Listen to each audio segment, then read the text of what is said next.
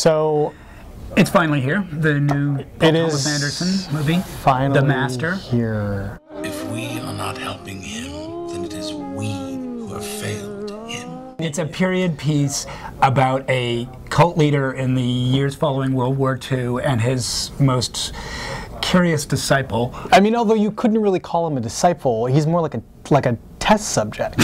He thinks that he's entering into a friendship when the opposite is actually happening. Yeah, it is incredibly well acted by not only Philip Seymour Hoffman and Joaquin Phoenix and Amy Adams a lot of other people in it.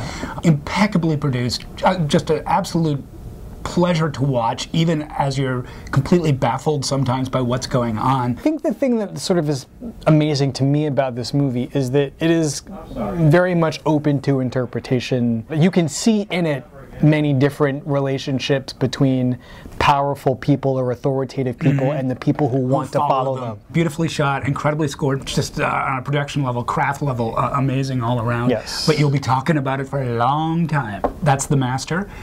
Seek it out. I'm Ty Burr. I'm Wesley Morris. For the Boston Globe.